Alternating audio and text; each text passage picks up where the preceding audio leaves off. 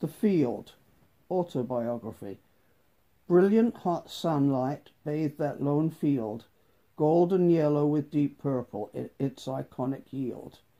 An ocean of goldenrod flowers with Michaelmas daisies peppered in, showing as a Van Gogh masterpiece floating in the wind. Floating, rippling, washed in an unseen current, begging my admiring self to be sold entrant.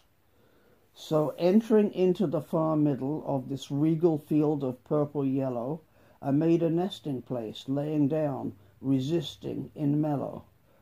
I saw strong, straight stems, hiding there unseen creatures, grasshoppers, spiders, and webs, buzzing bees, living in this world of straw-like features.